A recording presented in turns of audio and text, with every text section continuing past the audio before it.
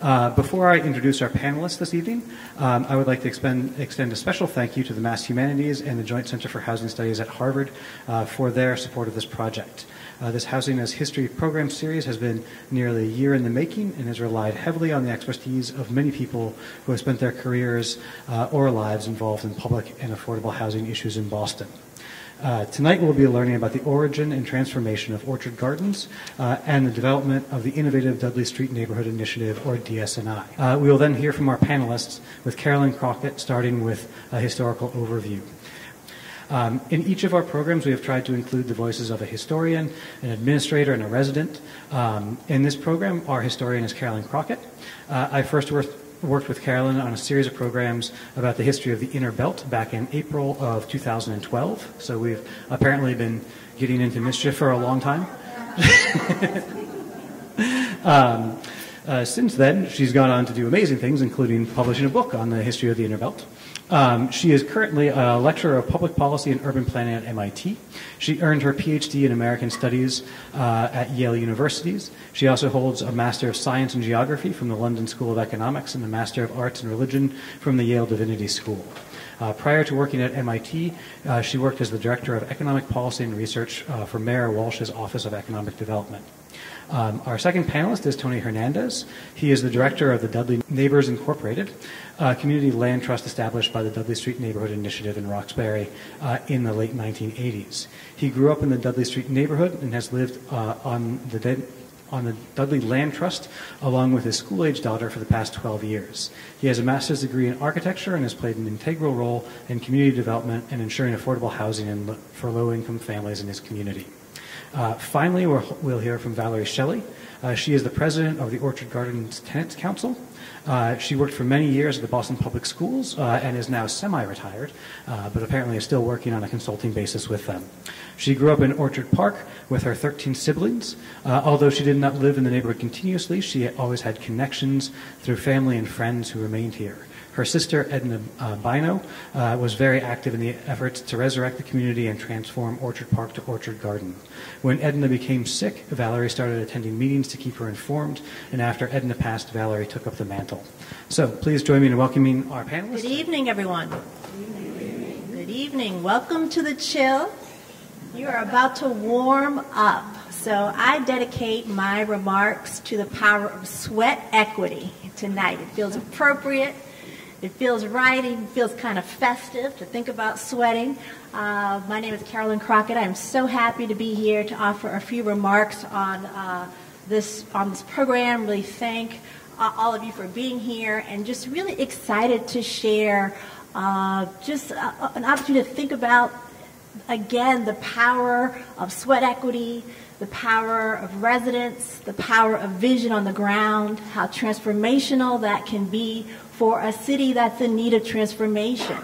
I am so honored to sit on this panel tonight, right here, with Tony Hernandez and Valerie, Shelley, legends in their own right, and it's true, I'll bring the hype because they deserve it. So if we're going to talk about people who get it done, let's talk about these two people to my right. You can talk to me, someone who thinks about things that get done, but you can look at people who actually get it done. So that's who we represent, and just so excited to be able to have a little bit of a conversation with you tonight and to be able to just hear firsthand from the people who get it done. So my job is to try to set a little bit of context, to give a little bit of an overview, and to not fangirl out too much, because I am so excited about these people and these stories. I've spent probably now 20 years of my life and career really trying to understand how people make change, how difficult it can be, how transformational it can be for not just thinking about the past, but for imagining new kinds of future. So when we think about this series, Housing as History, you know, the series could have just as easily been titled Home as History, because so much of these stories are about more than the quest for housing itself, but really about absolutely claiming and naming home in the city during a period of upheaval, tumult, and displacement, a time where no one was trying to really make home in the city and claim it, certainly not the government, certainly not anyone who was fleeing to the suburbs. So the people who were here in the city really put their shoulder to the wheel to figure out what that meant for them. And so this evening, I think we get to celebrate stories of triumph, how residents and their allies came together to use federal policy mechanisms to build a lasting example of home according to their own visions. And so in the case of Orchard Gardens, residents used the federal Hope 6 program to target their own vision for what home could be. Really trying to think through not just using Hope 6 to think about a distressed area, but how could the Hope 6 program be used to transform Orchard Gardens into this new vision, from Orchard Park to Orchard Gardens, and what would that mean for folks who really were struggling to find home in the city. For DS&I, the Fifth Amendment of the Constitution enshrines the power of eminent domain and would offer a transformative tool for reclaiming abandoned and sometimes vacant land parcels, choking the neighborhood's health and sense of community. So these two examples of fight and neighborhood self-determination continue to inspire housing activists, scholars, students, and policymakers near and far, even as these organizations and these communities continue to push for a more sustainable path forward for their work today. And so I know that Tony and Shelley will share kind of where are we now, so I can take you back a little bit and sort of set you up for thinking about moments of organizing and intervention in the 90s and in the 80s. But this story stretches back a little bit farther than that, way farther back for sure. And I'll start to talk a little bit about what that means actually in the 50s and 60s. So can you grab that? Maybe this guy. Take you to the next slide and see what's here. So, an old story, but a familiar story perhaps. Let's see what we got. You all know this. This is a history series, of course. I have lots of historians in the room. We could do a little name that photo. Of course, you all know we're looking at the West End, this textbook case of what not to do, of how not to develop land, how not to transform a neighborhood. So it makes sense to start there.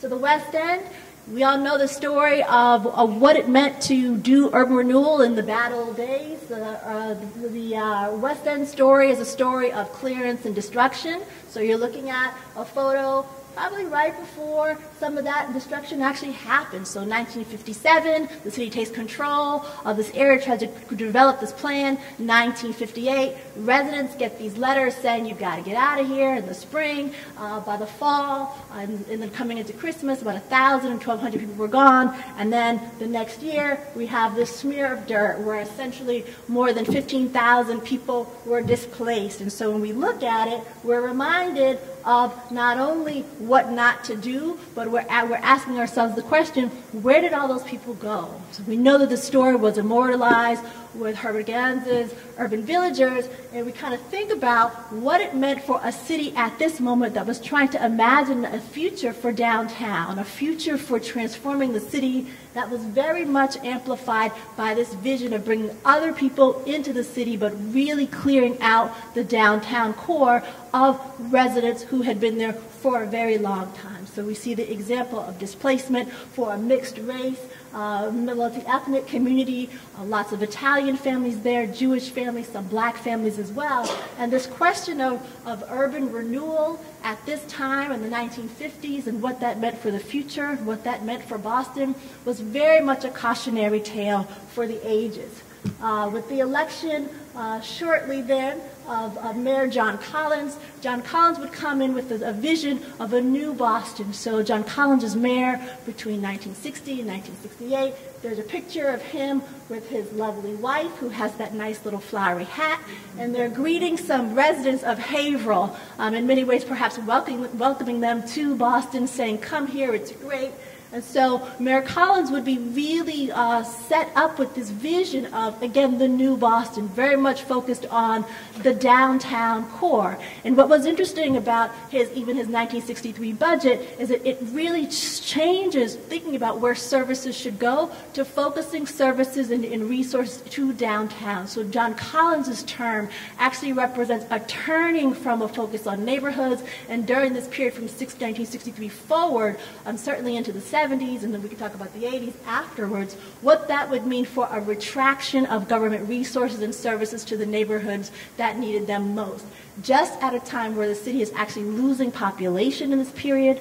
Boston has we get our population high point in 1950, about 800,000 people or more, and then during this time we're losing people, mostly white people who are going out of the city, and we're seeing an increase of folks of color in some parts of the city, but Mayor Collins is not thinking about them. He's thinking about folks in Haverhill and how to get them to like himself and his lovely wife. And so the conversation here is a moment of change, a moment of disruption, a moment of clearance, a moment of highways for Boston and for other parts of the country. So you're looking at the cover of the Journal of the American Institute of Planners in 1969, and it's right next to a rendering of what would have been the inner belt in I-95's planned route through the heart of the city. So just as we're coming off basically the tail of clearance in first the New York streets and then the West End, we're then hit with this plan for a highway. And how could that highway really set the city on a new kind of trajectory to bring more people into the city from the suburbs, to bring people through the city, and what would that mean for folks who are actually in the city? That has to be our constant question. So what you're looking at is the dotted lines of this map are proposing what the route of the highway would have been. So I spent some time thinking about this story, was lucky enough to roll that into a book for last year. So I won't dally here because I am slightly obsessed by this story because it's so important.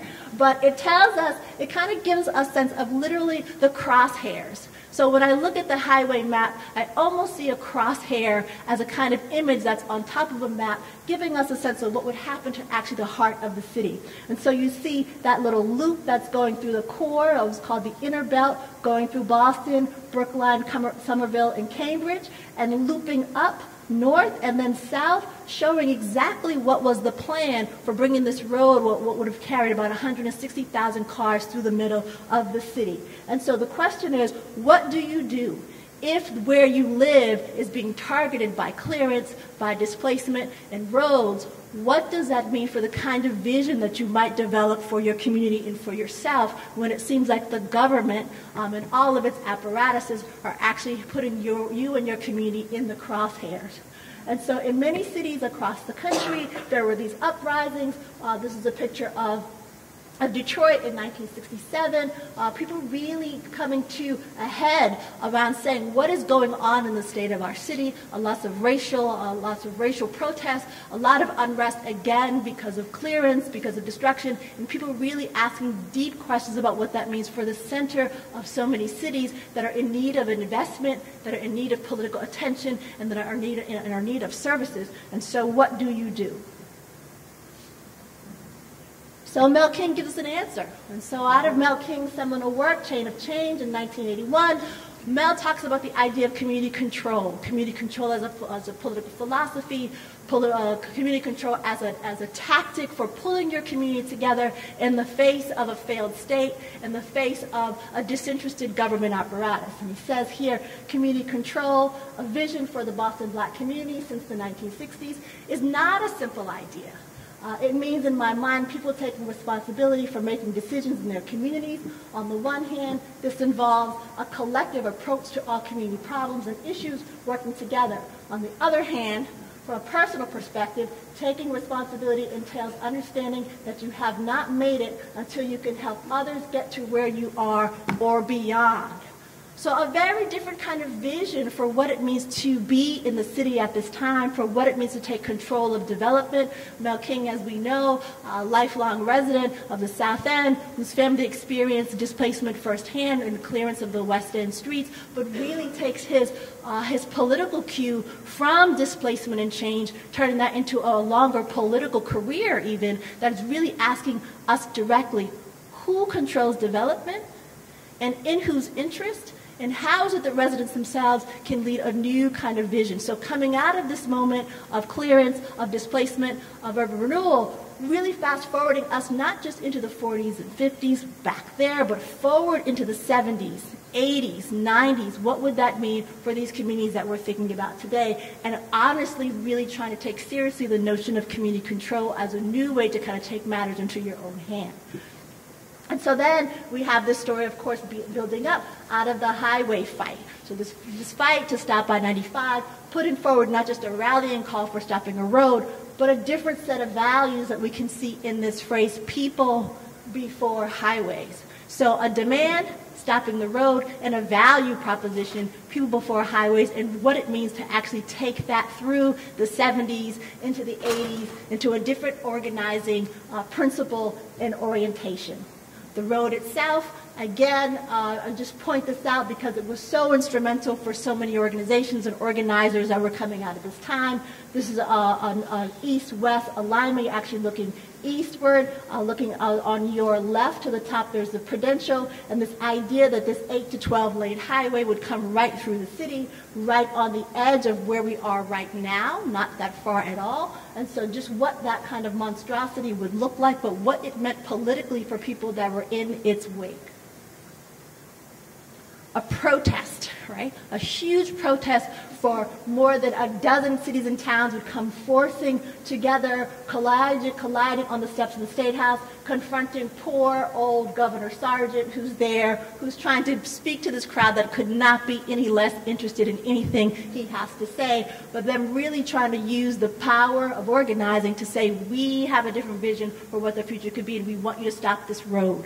And the incredible animating principle of taking control, saying we have a new vision for what we want to do, and forcing the hand of government, in this case, the hand of Governor Sargent, to say, we want something different for the city and for our neighborhoods, and if you can't get it done, we will work to get it done ourselves. This is an image from January 25th, 1969, when about 2,000 people showed up on the State House steps demanding an end of a road and for change. And so if you want to know more about that, there's a book I can offer you. But what's more important than the pitch for the book is actually what I learned about people trying to come together from across these different movements to say community control as an organizing principle and sort of as a guiding way to think through what to do when your community is not receiving attention, not receiving investment from the state, from the feds, and what that would mean was significant.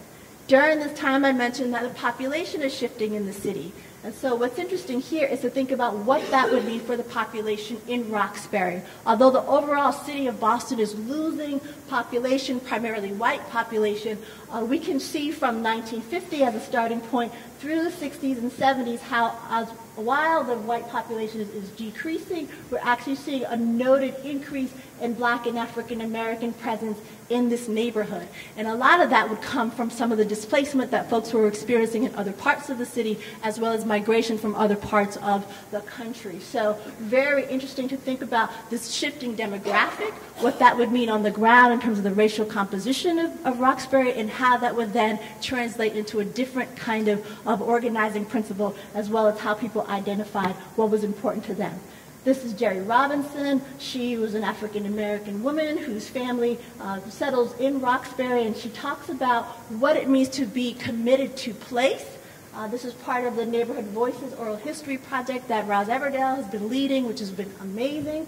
And Jerry says that when she came to the neighborhood, people were really asking her, why would you want to be there? And so the beginning of this quote is her talking about the fact that she felt like if you really wanted to live in a place, that it was up to you to make us a community there. And she was really committed to that vision, even though people were asking her why would she want to stay in a place like Roxbury. So what's amazing about the quote is she talks about the fact that there were so many vacant lots, that there was so much destruction and disinvestment, but instead of making that her turn away, that actually became a reason for her to commit herself more fully. And then she talks about all the fact that there was just so much arson. And so it's amazing to think about how she saw that as a reason, again, to more deeply put her roots there, and how that would turn into her being in the neighborhood for so many years, right? And so this is sort of some of the image of what it would look like to be in the city, to be in Roxbury and in Dudley at this time, where so much of the neighborhood was under siege. When people talk about the sirens, people talk about the arson, people talk about the flames waking them up in the middle of the night, and that was, if that wasn't enough to terrify you and run you away, that it made you think about a different kind of way of committing to the neighborhood and imagining the future. Just horrific images, but deeply moving in terms of, again, imagining what it would mean to live in this community while it was under assault, and how do you make a commitment through the 70s and through the 80s to actually sit forward with your neighbors and think about what a new kind of imagination could be for the future. More of that. And then a still image from Holding Ground, showing what was some of the result in Dudley of that level of not only arson, but also disinvestment and the vacancy that it left in the heart of the neighborhood. And so if you look to the top of the image, you can see you're very close to downtown, almost within spitting image distance of some of these iconic buildings that we know, and to know that right in the heart of the city, literally the geographic center of the city, there's all this acreage that was empty and devastated from what had been a very densely settled neighborhood. And so on the heels of that, we also think about Orchard Park. Sort of Orchard Park, again, as a community of people who were in the city and trying to hold ground, but really dealing with a very devastated real estate portfolio of BHA. Orchard Park would become Orchard Gardens, and that there was new housing that was added to the neighborhood through this transformation, but that the community itself, built in 1942, had by the 70s and then certainly by the 80s and the 90s for sure, had experienced so much vacancy in the property itself of Orchard Park that people were really trying to not only not trying to live there, but BHA was really trying to think through what could the future of this be. But honestly, really through the persistence and the organizing of residents, certainly the leadership of Edna Bino, that this community begins to really imagine not only what could be next, but to put pressure on the BHA to consider how the federal Hope 6 program could be a way to bring a level of not only physical but social transformation to the community. And so I'm looking forward to hearing from Ms. Shelley, kind of share some more reflections about what's happening there now today in Orchard Gardens, but really the conversation is about how is it that a federal program that was really set up to imagine this platform about deconcentrating poverty, about turning low-income housing, often housing that was for very, very severely low-income communities, how was that program that in many ways was envisioned as a way to break up or to create sort of market or mixed income housing, whatever that would even mean, that the residents themselves could actually take the Hope 6 program, fashion it in their own vision, and to imagine that to be a way to retain many low-income families, low-income families that would typically be displaced by the execution of a Hope 6 program. And so really grateful for the opportunity to think a little bit about this case and what it means. Really happy to be able to think about the scholarship of Larry Vail and Shoman Somsudi, who took on this case of asking us to think about the policy implications of the Hope 6 program in the case of Orchard Park and Orchard Gardens later, but in general. And raising up the question for what does it mean to actually house people who are very, very low income, and what is the way that public housing can actually be used as a solve and not just pointed to as a failed public policy vehicle. But what can it mean to really ask that hard question? And thanks to the leadership of people who are actually living in Orchard Park, tenants themselves and organizers, forcing the hand of even BHA, I would say, forcing the hand of Hope 6 administrators to really say we can fashion this housing and fashion this example in our own image so that people who are our neighbors who are living here now can stay here. And so significant for us is that 85% of the housing that was in the rebuild of Orchard Gardens was maintained for low-income residents, significant, and only 15% of the housing was allocated for market rate residents. This becomes important when we try to think about the future of public housing, not only here in Boston, but around the country, and how so many of these current projects are really about marketizing what had been housing for very, very low-income populations. And so we celebrate this example of Orchard Park and what that means now and into the future now, of course, Orchard Gardens, the new name. This is what it looked like when it was built. This is actually later. This is a kind of 1930s style. We know the development was built in 1942, and this image is taken from around, I think, 1993, actually, showing a little bit of the level of disinvestment, but also the level of vacancy. Yeah, so at this point, a lot of people had actually moved out, and there's a conversation around how do you rebuild, but how do you transform the community so that the community's ties and the strength of the neighborhood that's already there could be built into the vision of that place. Of course, an image here of Edna Bino, who we'll hear more about, but Edna Bino as this incredible voice of vision and voice of it sounds like tremendous power to really say to BHA, residents need to be at the table for thinking about what this rebuild can be, and we need to actually have a very strong understanding of what it means to retain many of the families who have been here, people who have been here through the hard times.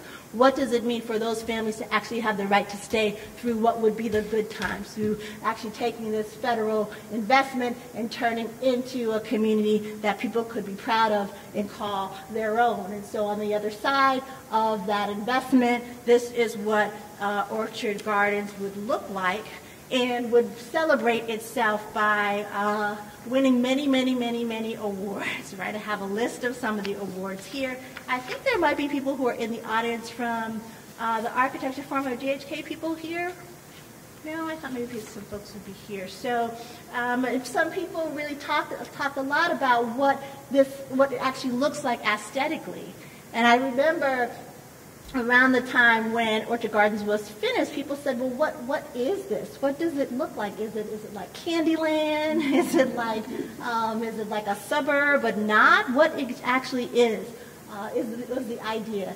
And it's interesting to think about the fact that Ms. Bino was so adamant in the fact that it shouldn't be bricks, and the fact that there was a desire to have the community of Orchard Gardens be very similar or reflecting of the fact that there was so much wood frame housing in the neighborhood, and people wanting that to be reflected in this new development, and that there would be opportunities for families to gather on these porches, to gather inside, to have a yard, to have a door, and that there was a really strong vision behind each unit and each family having a door.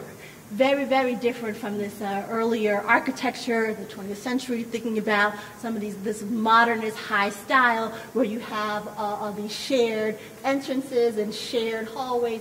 People really wanted to revert to something that they felt like was much more reflective of a sort of an individual family having access to outside and each other. And so the development won the Community Building by Design Award, HUD and AIA Center for Livable Communities designation. They also won the Builder's Choice Design and Planning Award from the National Association of Home Builders. So lots of prizes, but it seems like the biggest award that's here is that feeling of pride and feeling of accomplishment and ownership that many folks who live there today and lived there before can speak to, which is significant. And so I think the last slide is just showing, I think, a snatch from that other earlier image that you saw in the video that's again showing you how close this land is to downtown. So then that's the point, I guess, of thinking about this visually in terms of where Orchard Gardens sits, where DS&I sits, on land that is right in the heart of the city, but land for so many years had been disinvested, had been ignored, had been literally dumped on. And what that would mean for community members and residents themselves to push for a new kind of, not just a strategy, but a vision that would include them. In these two examples, using, again, federal policy, means, federal programs, federal resources to not only make that vision come to light, but in the actual grabbing of those policies, kind of remaking what eminent domain could be and could be used for, remaking what the Hope 6 program could be and could be used for, and using that as a moment not only to be celebrated by planners and scholars and students, but also for us now in 2019 to really think about what is the possibility of sustaining these kinds of futures, what is the possibility of bringing them to scale, and what are the current needs that stand before these communities. And so thank you for your attention, for this chance to just not only think about the past, but think about where this puts us to today. And so I can't think of a better way to kind of offer a setup or a conversation for Tony to talk with us a little bit about what's happening at D&I, but also what else is it that remains in terms of the work ahead. Yeah, thank you.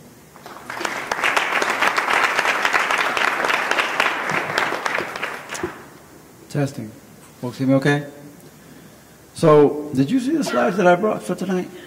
Maybe. Let's do them. Because you set me up real nice. Some of the slides are great for complementing some of the things that you mentioned. Again, my name is Tony Hernandez. I serve as director for Dudley Neighbors Incorporated, the Community Land Trust, a subsidiary of DSNI, Dudley Street Neighborhood Initiative. And I would be remiss to not mention one of the pioneers of the DSNI movement, and Ross Everdale, a former deputy director of DSNI, and I admire Ross a lot, and she knows that. So I had to give you a shout out because I love you.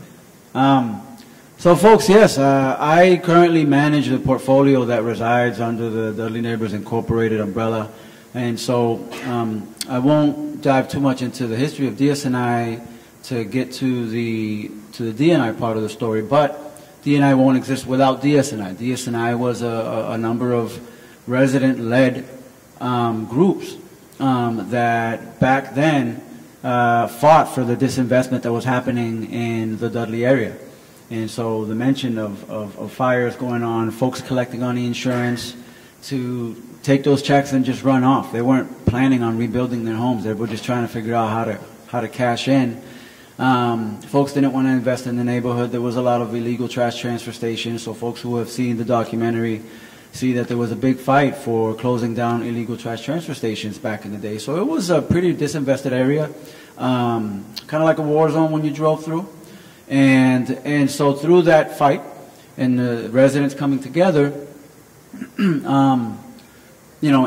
and pretty much, kind of storming into the mayor's office at the time. Mayor Flynn and his administration had granted DSNI eminent domain over these parcels of land. So there were 1,300 empty parcels of land within what today we call the Dudley Triangle.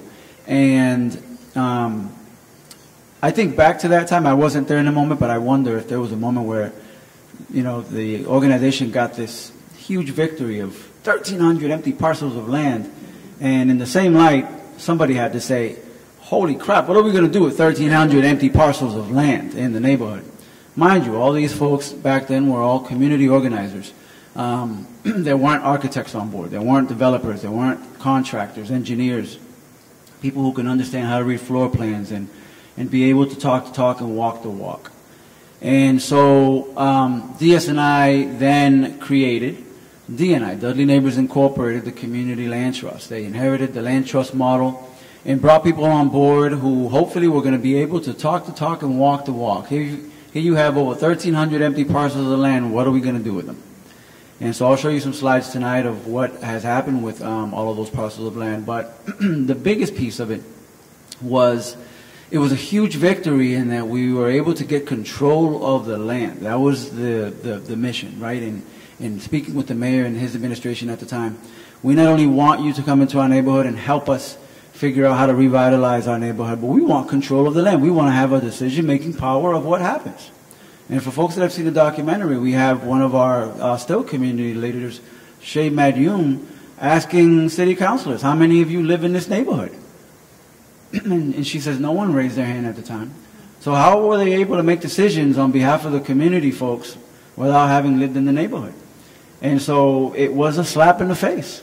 It was a slap in the face to not include the folks that were on the ground living each and every day in these neighborhoods and having other folks come in and make decisions for them. And so the community land trust model was implemented to be able to create this community voice and this community control. And so that was then physically built through DNI, Dudley Neighbors Incorporated. DNI and DSNI, still today, 35 plus years later, are and will continue to be tied at the hip. I focus on building the physical part of this community land trust and increasing the portfolio. And DSNI continues to be that grassroots organizing arm that looks to attend to workforce development initiatives, healthy eating initiatives, youth work development. And I like to think of myself as the guy who just, folks have heard the quote, build it and they will come. My goal is to build it so that we can then fill it with families that are deserving to live in these neighborhoods so that they can then build equity and wealth and successes in their lives to be able to live in the neighborhoods for as long as folks that are there now have. I'll jump into some of the slides, and you'll pardon me if I turn my back to you so that I can see the slides.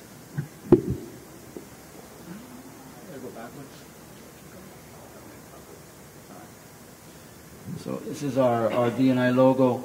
I won't dive too into it. I'll be happy offline to dive more into it. But the community land trust model, this is a slide that pretty much talks about the quick ABCs of the model itself. So in essence, Dudley Neighbors Incorporated will own the land. We will work with folks to build things on that land. In this case, it'll be a home. And we will then work with the city and all the partners that are on the team to find a low-income or moderate-income family that will qualify for the homes, and we'll connect them to the resources that are available for like down payment assistance.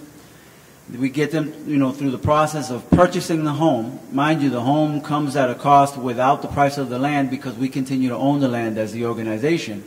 So now the house becomes more affordable. They buy the home. We continue to own the land. The covenant that marries the two pieces together is what we call the ground lease. And so the ground lease we execute with the homeowners. Our ground leases with the homeowners are good for 99 years. They lease out the land. We continue to own the land, but we lease the land out to them as if they were real, tried and true homeowners. The only thing that they don't own is the land. However, they use it as if they did for those 99 years. The language of the ground lease has restrictions that prevents the home from going beyond market rate. Right? We want to keep it affordable for the lifetime of the property. So we build in language into the ground lease that puts some restrictions on the appraisal value of the home. There's an equity formula that keeps the appraisal value at a particular cap per year, and I can dive into the numbers offline if folks want.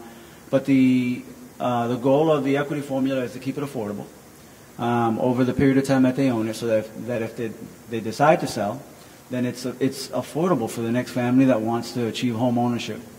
And a lot of folks are skeptical about buying homes in the land trust because they're saying, well, Tony, where's the opportunity to make money on this? There is an opportunity to make money on it. You're not going to make bank on the house because of the equity formula, but over time you will build wealth, you will build equity, you will build credit, and it affords a lot of opportunities, and I'll share a shorter story later about how that could be very true. And so that's kind of the ABCs of how the land trust model works. DNI will own the land, we'll build something on top of it, and we'll create a ground lease that has language that creates an opportunity not only to keep it affordable, but now the land trust model, the way that it works when we get parcels of land onto the land trust is that we go through a series of community meetings to ask the community what they'd like to see built on these parcels of land. And so for the majority of the 30 plus years that DNI has existed, we've built a lot of low income housing on the land trust. We've dove into middle income housing recently onto the land trust.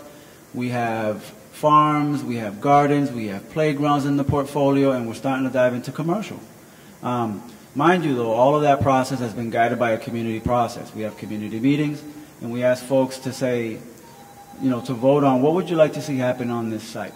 And so then I then receive my marching orders as director and find ways to tie all these pieces together and take off my cap of director and try to play Cupid by making relationships happen between developers and city folks and programs and finding ways to subsidize the cost of making this a reality so we can then move these deserving families into these properties.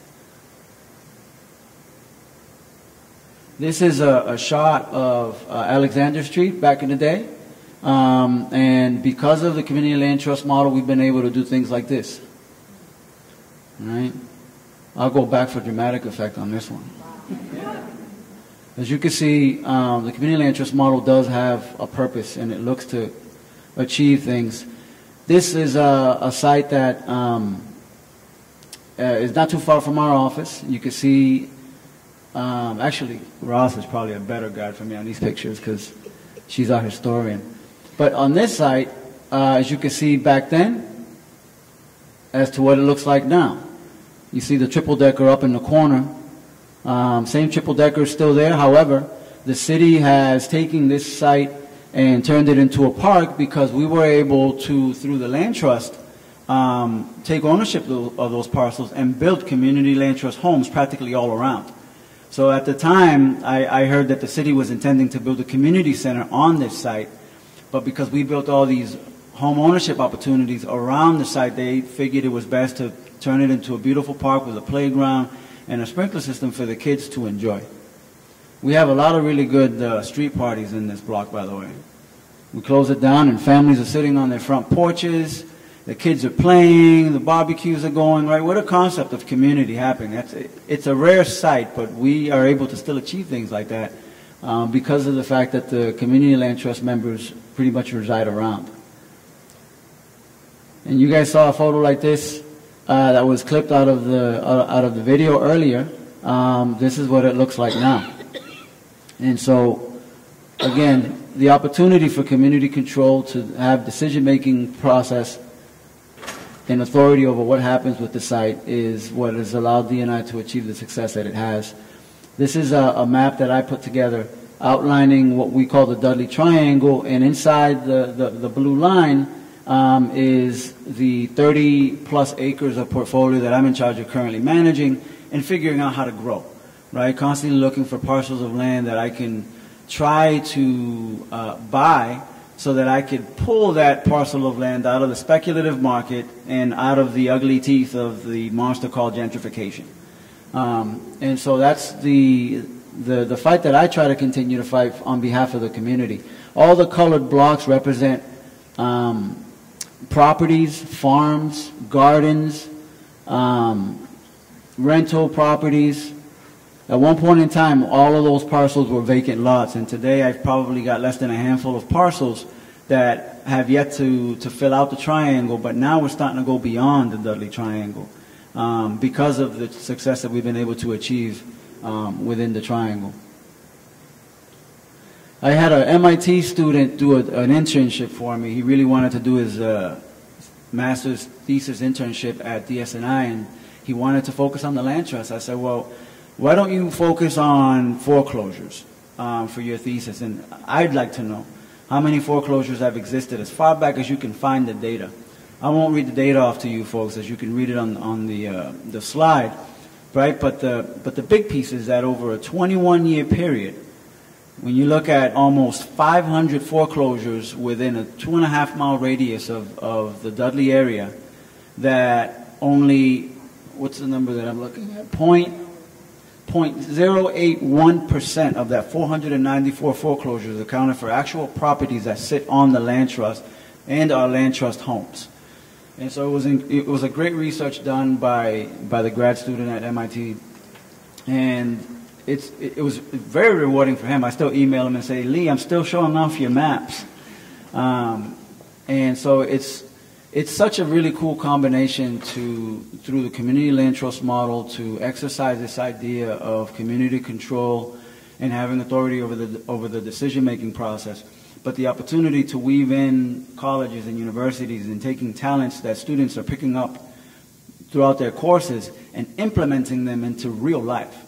And so the interns that come through my office, you know, I like to let them know, walk away feeling very proud of yourself, because you're contributing to real life matters. You're contributing to real life situations. And so maps like this, I show off to be able to tell that story, right? I can't prove 100% fact that the community land trust model is the one-size-fits-all cap and that it can solve all the problems. But when you crunch numbers like this, it makes a hell of an argument. It makes a hell of an argument.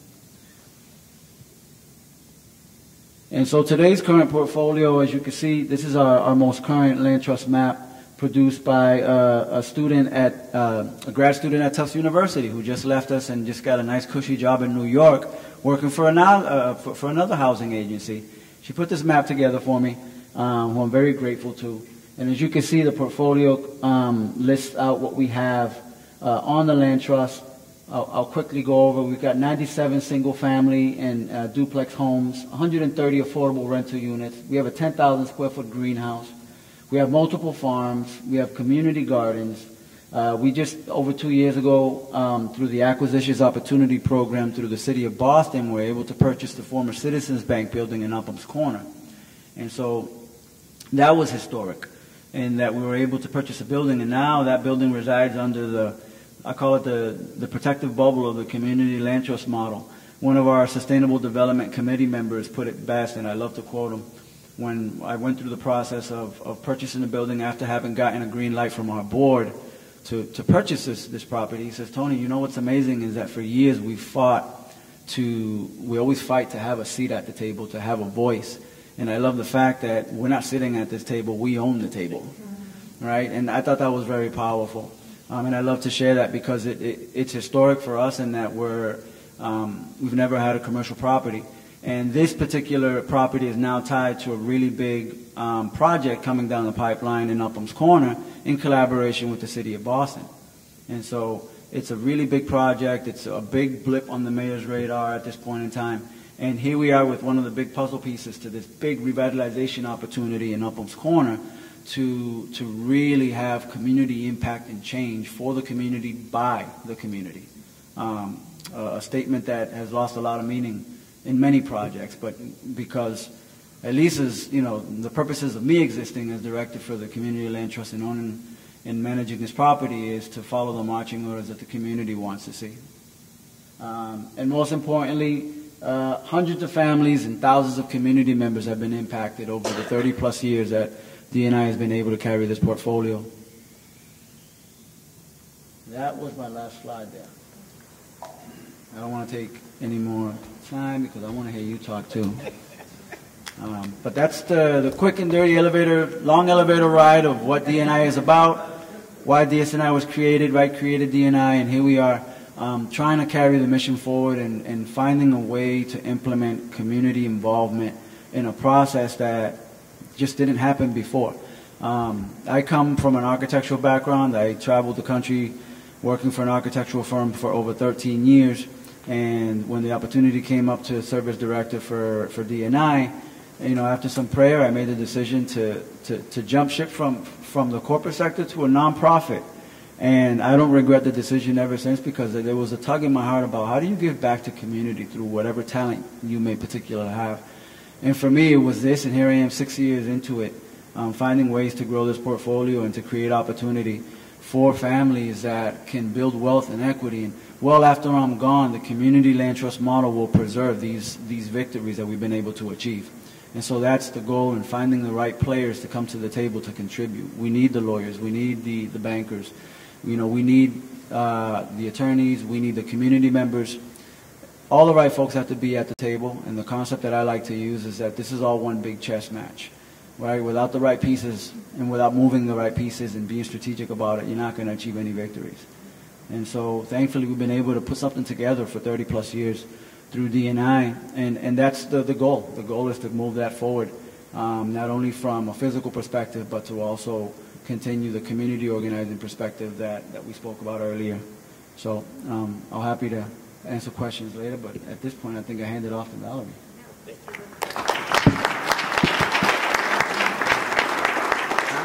No.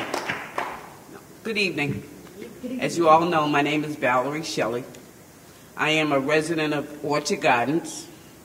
I was actually an original resident of Orchard Park. I was born and raised there, along with my sister.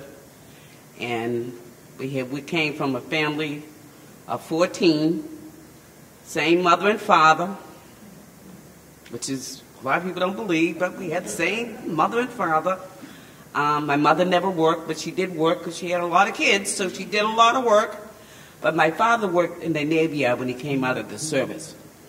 And he stayed at the Charlestown Navy Yard until it closed in 1975.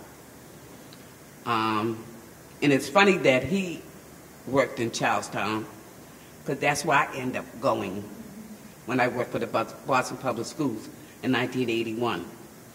I worked for the Boston Public Schools from 1969 to 2009 when I retired. I keep saying I'm retired, but nobody believes me. I am now consultant for Charlestown High because nobody wants to handle substitutes. Nobody wants to cover the building when teachers are out. And I've been doing it so long, like it's just like waking up in the morning. So that's what I do as consultant for Charlestown High. And I actually can do that from my bedroom on the computer. I'm up early, but I'm an early riser anyway. And I only say that to say that what comes around goes around. I talked about my father because he worked in Charlestown. And in 1981, if you all remember, during the busing, Charlestown was not the place to be. But there I was, smack in the middle of Charlestown, and never had a problem. Never, ever had a problem. And I think the reason I never had a problem, because I communicated with people. I didn't talk at them. I didn't ignore them. I had a conversation. And I listened, and I heard what they had to say. And I gave them back answers. And if I didn't have the answer, I found it. And I found that's what, I think the city made the mistake, well, they made several mistakes. But one of the mistakes they made with busing was the way they did it. When you're busing students away from their communities, you don't start in a high school where they've been going all their lives. You start at elementary. If they had started in the elementary school, say from K to 3, and let those kids move up, it might have worked. But that wasn't their goal. Their goal was never for Boston to work. If anybody knows anything about, I don't know how many people here from Boston, that was to divide the city, which they did. And when it worked in the schools, it affected the housing. And I'm getting back to the housing because that's when the developments started deteriorating. People started moving out. The city changed. They were not given money. And people blamed BHA for not taking care of the developments. It was the government not giving money to these housing authorities for them to take care of their residents. Because Boston Housing and any other housing development makes money from rents. But rents does not take care of buildings. You need resources for that, and that money comes from the government and the cities, and they didn't give that money. And I say that to say that the residents that stayed at Orchard Park, and my sister, God bless her, I don't know how she did it. I used to walk through that, come down that street and look at that building and say, what am I doing here? God, why does she stay here? I mean, in those buildings, they had, it was 3 flights, four apartments, 3 flights, so it was 12 apartments in each building. In her building, she was on the 3rd floor. There was a family on the 2nd floor and a family on the 1st floor. 3 people, three families in the 12 apartment building. And then you go to the building across from her, which was completely empty. You might find 4 in another building, and that's how it was scattered throughout. And I said to her, why do you people, they are not moving me out of here. I will tear down every brick and I will still be here. And what happened was, when she called and told me she was going to Washington, I said, what are you going to Washington for?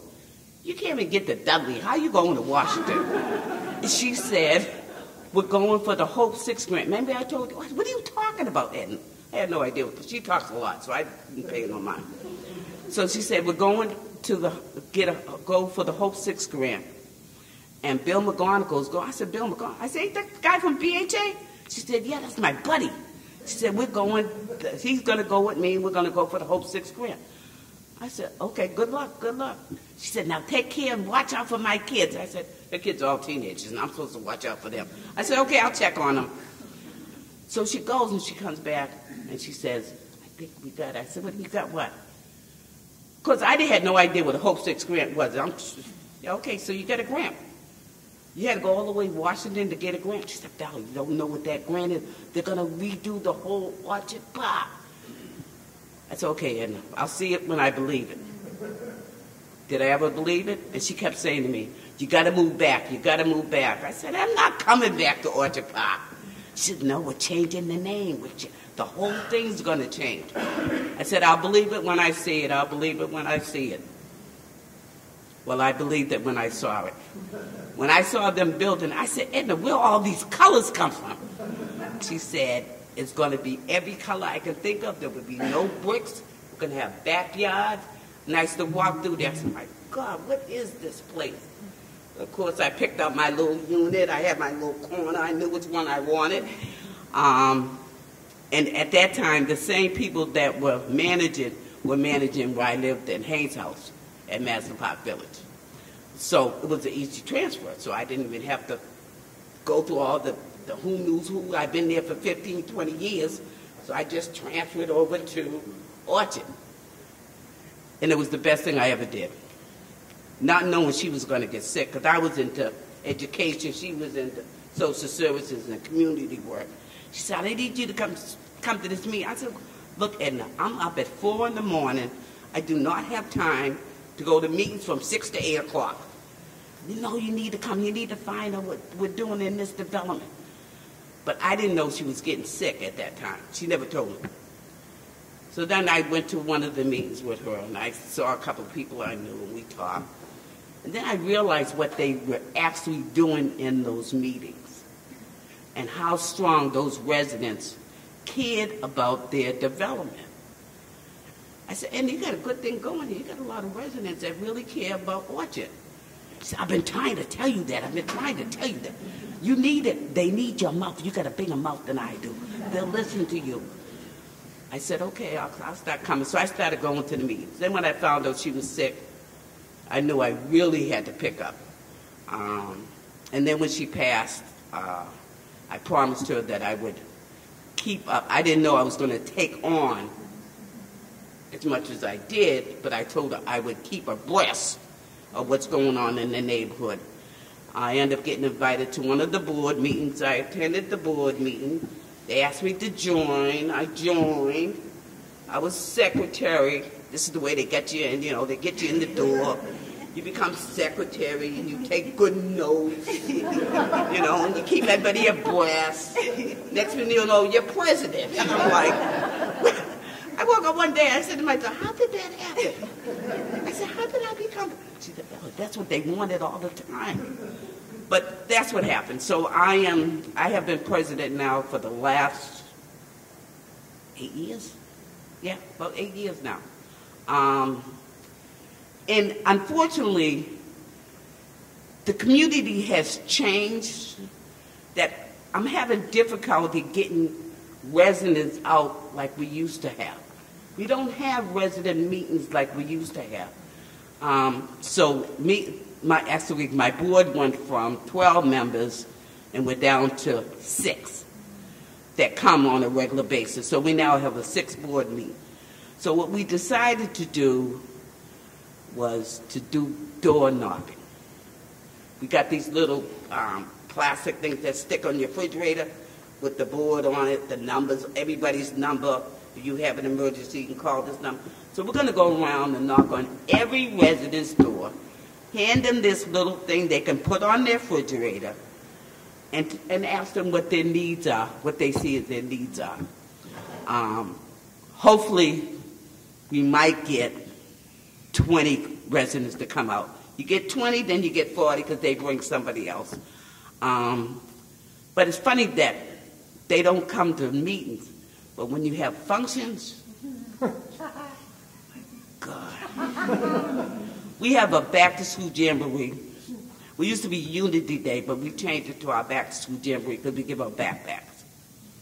Well, it started, this was our 13th, and we used to get about 100, 150 kids. That place is so packed. It's like 500 people there all day. They don't leave because we give up the backpacks at the end. So they do not leave. But it's a great time, and you should see the residents that come out. We invite the surrounding communities too. We just don't invite the Orchard kids because there are a lot of kids around the surrounding community. So we invite kids around the surrounding community. And every kid goes home with a backpack. And I always say, anybody interested in coming to me, just sign up here. You get them to sign, but they don't come. So this is one of the ways that I'm trying to get residents to come out. And part of the work I do, I just don't do Orchard on the RAP for BHA, which is Resident Advisory Board for the Boston Housing Authority. And I work with other developments because we're all having the same type of problems. But I like to talk to you guys because what my sister did with the Hope 6 grant, the government is not giving out Hope 6 money anymore. Matter of fact, they're not giving any money to public housing anywhere. So now what they're doing is they're forcing housing developments to look for money elsewhere. So now they're coming up with this called RAD, where people now, the development's buying into RAD, the residents become Section 8 residents. They no longer become Boston housing residents, they become Section 8 residents. And that all sounds good to people. It doesn't sound good to me, because that scares me. Because Section 8 is not something that's going to be a lifelong thing. BHA was a lifelong thing. So I asked a question when I went to a conference in Washington. This RAD, when these people change to Section 8, how long is this guaranteed for? And they said, well, they have an option to take the Section 8 certificate and move away from the development. I said, where are they moving to? People aren't taking them in their homes. The Section 8 homes now, they might take you, but they can move you anytime they want. So my question is, how safe is that Section 8? And I need to get residents to understand. They all sounds good. I'm like, oh, I got a Section 8 certificate. But that Section 8 certificate don't belong to you. It belongs to your apartment or your unit. And I got to get people to understand that. And I'm trying to get people to vote so we can get these people that are in office, support housing, so money to put more in housing, so we can afford to live where we live and not get moved out, because I'm afraid of regentrification. Because if anybody knows, Roxbury has changed from the time I was born until now. Who wanted to come to Dudley? People would not come nowhere near Dudley. Now you can't keep them away from Dudley. They're all over the place, which is fine with me, but don't try to move me out because you want to come in. I'm welcoming you, but don't move us because you want a piece of the pie. We can all share the piece of the pie, but we got to do it together and not by moving other people out. So if you all have any resources to help me do this, please contact me at Orchard Gardens. Just call Orchard Gardens, ask for Val Shelley, they'll find me. I don't know what else to say other than I could kick my sister because I'm supposed to be retired. I said I was going to travel. I was going to read some books. I got books like this I can't even get into. You start a book and then your phone rings and you got a meeting and you never finish it. But it keeps me young. It keeps me going. And also, I don't want to get hit upside the head because that's what she'll do. I know she'll wake me up.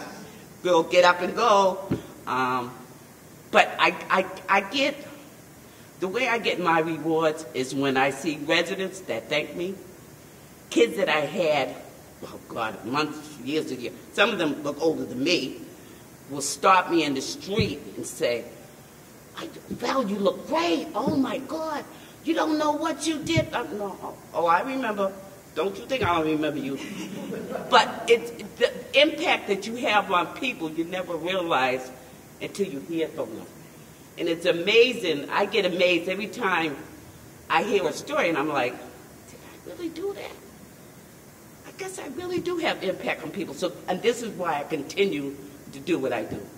And I'm going to continue to do what I do. Even if I got to get 2 of these, I'm going to continue to do what I do. So if anybody has any questions, anything on housing, education, I'm game.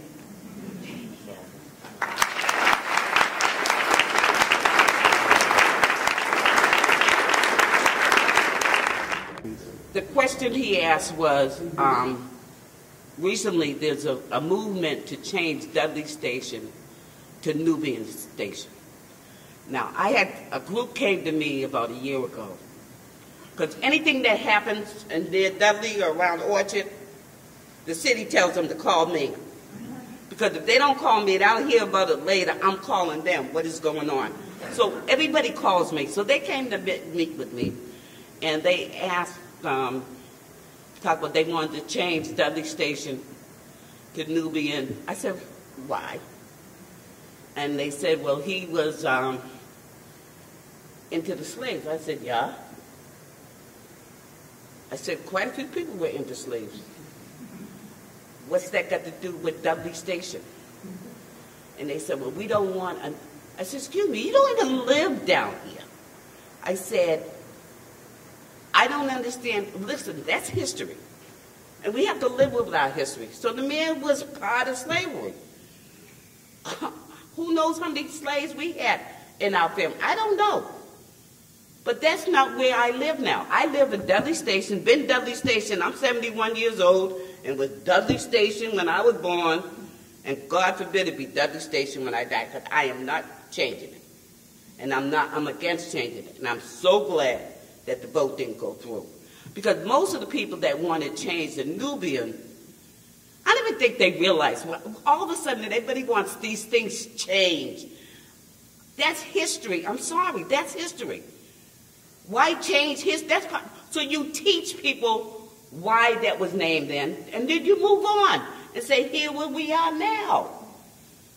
Otherwise, what happened to history? Do we erase everybody that had a slave? I mean, that doesn't make sense. Would some of us be here if our slaves weren't here? Come on, let's be real. So I was definitely against that. And I don't know where everybody on my board was, because I was, but it didn't go through at Orchard. Ms. Shelley, I had a question about the houses, the replacement, and what your sister was thinking when could you talk about, she didn't want the bricks and why she liked the colors? The colors, but okay. Also the house look and everything. Okay, let me, how can I explain this? Back then when she was there and was only so many people in the unit, that was a very depressing area. I hated going down there. I don't know. I lived in the house. You walk in the house, you never know she lived in the project. And that's what she always said. I open my door. I don't live in the bricks. I live in my house. And that's how the mentality I had to get. It's not what's outside, it's what's on the inside that counts. And I had to learn that. But I understood her reasoning was that she never wanted to see bricks again. And she wanted people to have backyards and places to sit and barbecue and have friends over. And have your own space. And I understood that. Now, the colors threw me for a loop when I first saw them. But it made a lot of sense because when I worked in the school, when I started in the school department, I started at the David A. Ellis. And then I went to the old girls' high, which was Roxbury High. And those buildings were really dungy looking. When I went to Charlestown, when they did the new building, the color, it was like night and day. You walk in a building and you see color, your whole personality changes. It really does. And I noticed that a lot of kids, when they came into school, they were amazed that their personality changed. I said, it has to do with the colors that you're in. I said, the old building you were at, you were down because the building was down. It was dreary. I went to Brighton High School one day when I was in charge of security at one point in my life in the Boston Public Schools. And they sent me over to Brighton because it was a fight. And I walked through that building and I felt like I was in a prison. And that was a high school. That's how I left out of there so depressed. I said to them, how do you all send kids in there to learn? I don't know how anybody can learn in that building. And I think the environment depends on the building. The brighter it is, the happier you are. The darker it is, the depressed you are. Does that help you?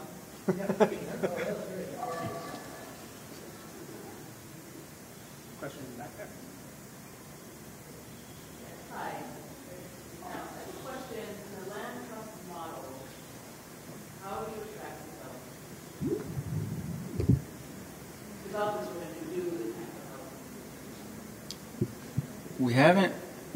We haven't solved it. The question was, how do we attract developers for the housing that we produce on the land trust? There is no surefire answer to that at this point in time. Initially, we wanted to attract developers that had some hunger for serving communities in some capacity.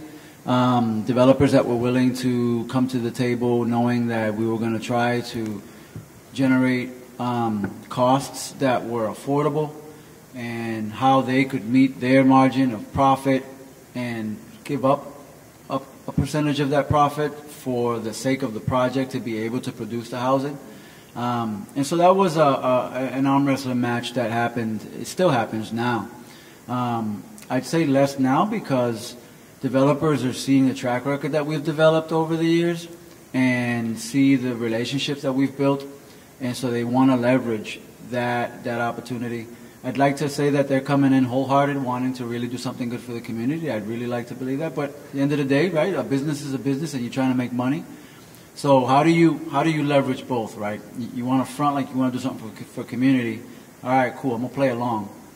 Talk numbers to me. Talk numbers to me, and this is where I get to enjoy putting on my architect's cap and talking the talk and walking the walk and saying, let's talk, right? Don't show me BS floor plans. Don't tell me about the materials you're going to use because I'll call you out on it. And it's no longer a fight for building quantity, but it's also now a fight for building quality along with quantity. And so it's a constant conversation, but I think because of the portfolio that we've built, developers are enticed to want to work with us now because of our relationships. They know that if they can promote, we did this for the community land trust and we built these homes, that's all good. Show it off all you want. If the numbers talk right and they benefit our folks, I'm good. You can show it off all you want. But there is no sure shot to getting to developers. I do have ongoing conversations with developers that approach me on wanting to build projects. And again, my marching orders are to figure out how will it benefit the community. If that question isn't answered in the midst of my conversations, then I'm simply not the person for the job. That's what needs to stay intact. But I hope that answers your question. So on some of the slides, there was this gentleman noticed that some of the buildings looked like they were existing. They were either renovated or rehabilitated, and then some of the properties looked new. My response to the question was going to be that all of the properties on the land trust are all new construction. All of our sites were scattered. So you're going to see market rate properties and existing buildings mixed in between our properties. But ours, the properties that we built over the past 30 plus years has all been new construction. When we got the eminent domain authority, it was to be able to take over empty parcels of land that existed in the triangle. And some of that decision-making process in terms of how the architectural aesthetics of the property would come to be were decided by the community. We have what we call a Sustainable Development Committee at DSNI, and we've built, over the years, we've created design standards. To your point about like the colors, right? There's this approach to psychologically have an impact, whether it be in a negative or a positive way. Originally, when DSNI envisioned building properties in the neighborhood, there was a goal of building 500 units of housing in our neighborhood. Today we have 227. along the way, community members said, you know what, I want a backyard so that I could have cookouts. And so over time, because of the carving out of backyard space for homeowners and residents as they wanted it, it obviously took away from space where we could have built more homes, but this is what the community wanted. We have design standards when architects or developers come to present before us and they show us floor plans. You know, one of the things that I like to emphasize to folks in the midst of this community land trust movement is don't forget to not just do the work, don't forget to empower and educate the people that you're bringing along with you so that when you're not there, they're able to carry the baton forward, right? Empower them, educate them. And so we have community members at our Sustainable Development Committee meetings that say, you know, they look at floor plans and they'll ask the architect, how big are the bedrooms in each of these homes, right? We built a design standard that says any home built on the land trust, each bedroom can be no less than 100 square feet, right? By design code, you can get away with a 70 square foot bedroom space with a closet, right? That meets code requirement. Community said, we want 100 square feet. Why would you want 100 square feet? Because 100 square feet would have been enough in their minds. What is enough to not only put a bed and a bureau in a bedroom for little Johnny and little Susie, but to also put a desk in that space. Because education was important to folks. And so the ability to have room for a desk emphasized the push for education, to give them a space to be able to do their homework, to study, to focus on a path that would lead them to success. That meant something to the community, and so it impacted our design standards where you show up at an SDC meeting with a bedroom that's less than 100 square feet, immediately the community said, you got to go back to the drawing board. I don't care what you got to shave on the floor plan, but each of those bedrooms cannot be less than 100 square feet. And so this is all community-led and things that are baked into the process. I hope that answers your question. Yes, thank you. So, well, one more question, and then I think we should wrap it up because I know people want to get home and have something to eat for dinner. I have a question about the north, the borders of the triangle, the northwest, south, and east, because I can't really tell from the map, and I thought you mentioned something about Ovens Corner, so I wondered, is that the furthest northern border, and then southern is Dudley Station, is that it? For Madison Park, I'm trying to visualize that. Yeah. So the Dudley Triangle is well within those points that you mentioned. Let me go back to the slide, see if I can see it.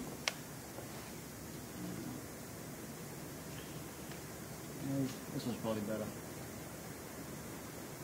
So the larger outline is the DSNI catchment area, the area that the organization serves from a community organizing standpoint. And then the triangular shaped line in the middle is where we were able to get most of our eminent domain authority for parcels of land that existed. And so the Upham's Corner project exceeds our Dudley Triangle.